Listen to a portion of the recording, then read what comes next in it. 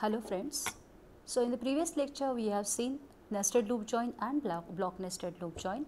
Today we are going to learn index nested loop join. So learning outcome for this session is students will be able to apply the nested loop join and analyze its cost. So let us recall what is nested loop join. So we have seen that if we want to find the result of R join S, where R and S are two relations, then for every tuple of R, which is an outer relation, we are going to check the tuple with S. So for each tuple of R, entire S will be scanned, and the joining the pairs which are matching on the joining condition theta, that will be obtained. Then we will go for the second and so on. This is nested loop join, and the number of block transfers and seek operations are very high in nested loop join. That's why we have gone for block nested loop join, and now today we will see if the indexes are available for the inner relation, then we can go for index nested loop join. So here, what is index nested loop join? So in index nested loop join, if index is available, or in nested loop join, if index is available in inner loop joins attribute, then we are going to replace this file scan by index lookups. So here the attribute, the tuple with that particular value or the joining attribute will be matched or will be found using index. So for each tuple TR in outer relation R, the index is used to look up the tuples in S that will satisfy the join condition with tuple of R. So it is as good as using that indices. So the existing indices can also be used, or temporarily indices can also be created for evaluating join operation. So here for each tuple in outer relation R, a lookup is performed on indexes and irrelevant tuples are retrieved. So finding the index is nothing but what we are doing actually is that looking the tuples in S which will satisfy the condition on joining attribute that we are going to see. So we are going to see this example once again. So we are having two relations, one is student and the other one is text. So in students, the attributes are ID, name and department name, where in text it is ID, course ID, section ID, semester, year and grade.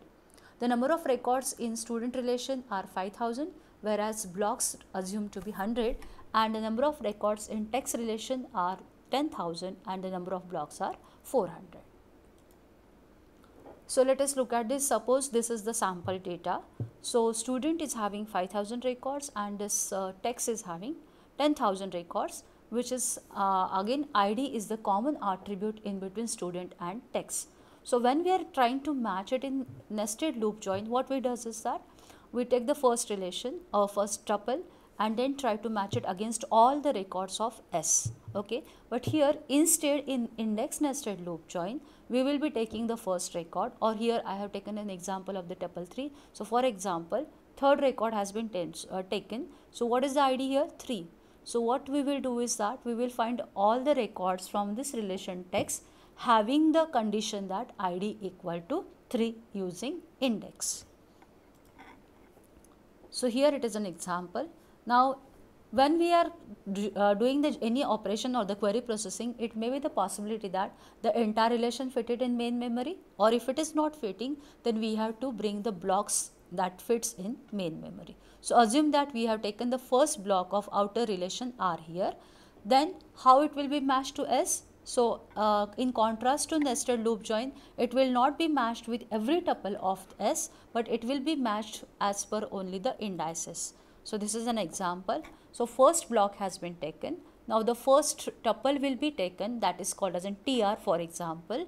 So first ID is here 1. So it will be checked in the index of text relation. So again this relation or the index is available in main memory. So lookup will be more faster.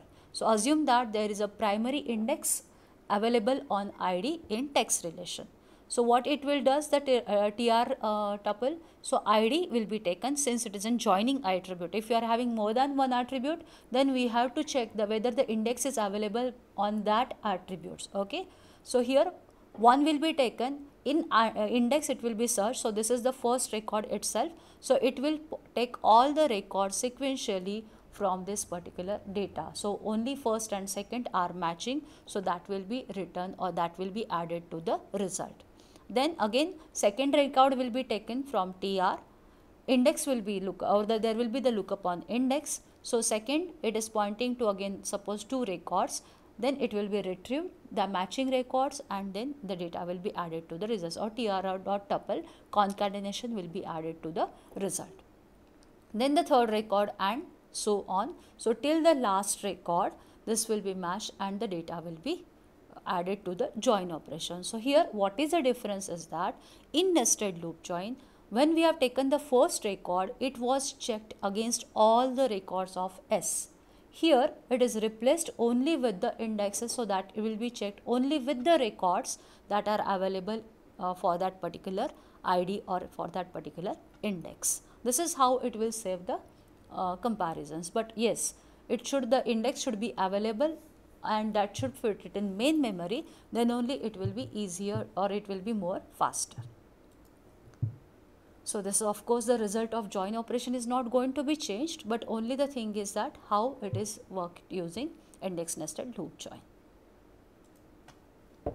So now let us analyze the cost. As I told you, if the both the relations are fitting it in main memory, that is the outer relation and the index of the inner relation, then we will not be requiring much cost to have the block transfer. So there will be only one read of that block transfer and seek for every relation. But in worst case, assume that there is a space in the buffer only for one block of R. So here we have seen that is only one block is fitting in the main memory. So how many blocks we have to bring here? As many blocks of the outer relation. So in our example there are 100 blocks. Okay. So if only one block is of R is fitting and one block of index is fitting, then we will be requiring BR IO operations because we are having that many blocks. So BR is nothing but the number of blocks containing the records of R. So BR IO operations are needed to read the entire relation R, and each this IO operation requires one seek and one block transfer. Since disk head will move in between, that's why we have to do one seek and one block transfer. So that's why, and now there are R tuples in that relation. So the one block will be brought to the main memory, then for every tuple in that block we are going to perform the lookup on S. So if you remember now, this block has been brought to main memory and then one by one a record will be checked in the indices, in the index available over there. So here for each tuple in R, perform index lookup on S. So what is the cost of join operation? So the number of blocks that we have to bring to the main memory is BR. So that is BR plus how many times we are checking, as many records are there in the outer relation. So NR is the number of records present in the relation R, and C is the cost of single selection on S using join condition. That's why the total cost will be BR plus NR into C. So if the indices are available for both the relation, it is generally most efficient to use one with fewer tuples as the outer relation, because if we can see here, the cost is going to be number of tuples into C. So here 5000 into C, but if we take text as an outer relation, then it will be 10,000 into C. Yeah, so this is the example now. So assume that text is a relation which is the inner relation and is having the primary B plus tree index on join attribute ID. Now it assume that it takes 20 entries on an average in each index node. Now there are 10,000. Now we are not going in the detail of B plus tree, so you can watch the other videos for B plus tree. So text is having 10,000 tuples. So height of the tree is 4. So one more access will be needed to find the actual data. It means that we have to reach to that particular index and then from that index we have to read the data.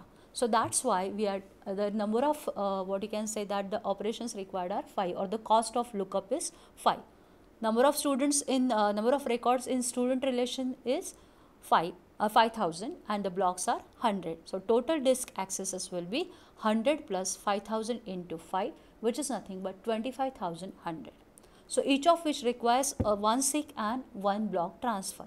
So if you will compare this 25,100 block transfers, which are very less as compared to block nested loop join, where we have required 40,100 block transfers plus 200 seek operations. But we have already just seen that every operation requires one block transfer and one seek. So here 25,100 seeks will be required, whose cost will be very high as compared to block nested loop join. So I hope you have understood how to use index nested loop join and how to find its cost. Thank you.